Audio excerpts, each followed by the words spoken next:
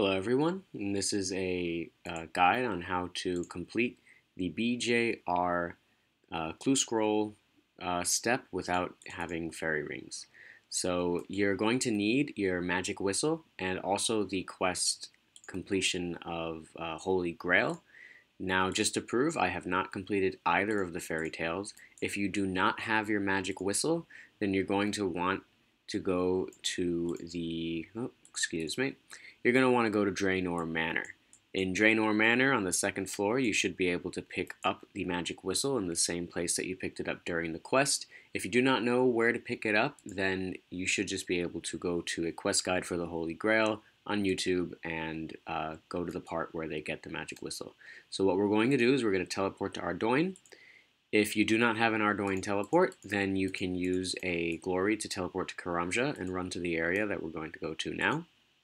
If you do have an Ardoin teleport, or if you can teleport anywhere close, then feel free to do so, or anywhere that you can use the charter ships. So we're going to take a charter ship to Brimhaven,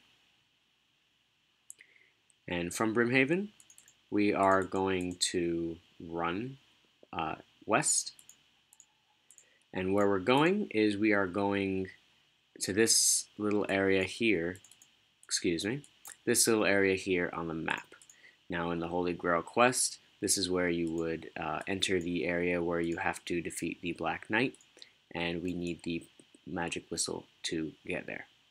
So excuse me for the unedited footage, but I figured it would be best and most helpful if it was this way. And it doesn't really take that long at all. So once you see the gold ore, keep on running. I currently have roofs off, but if you have roofs on, you will see a roof here. Blow the whistle, and you will be back onto the island or the magical area where you complete this quest. Now we run to the fairy ring location here, and you should be able to complete your clue.